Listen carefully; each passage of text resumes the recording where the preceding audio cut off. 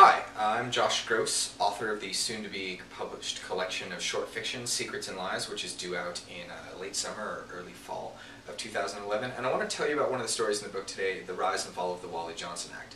It is a story about what happens when Congress bans heartbreak. And it's sort of a satire of the Patriot Act. It all takes place after the tragic events of February 14th.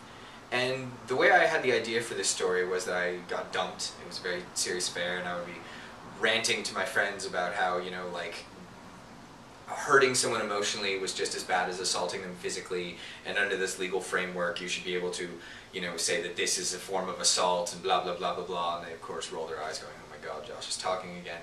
And so I ended up writing it out as a story, because it was sort of fun, because there's all these like weird events, like, boy bands are suddenly have to be fat because, like if they're skinny and attractive, then, they can break hearts and then they can be prosecuted for racketeering and things like that. So this is sort of a silly story. And I wrote it in a contest called the Pen and Pie Contest, where you paid $5, you sit down for 2 hours and there's unlimited pie and coffee, and you write the story at the end, you turn it in. And they thought the story was so good that I won a free pie and $50 from this contest. So if you'd like to read the sort of story that wins one a free pie, it was a blueberry pie, it was delicious, by the way, best kind of pie, you can do so in my book, Secrets and Lies, which is coming out in a couple of months. If you want to get a copy of that book, which has this story, The Rise and Fall of the Wally Johnson Act, along with 22 other fantastic stories, you can pre-order it at indiegogo.com/secretsandlies.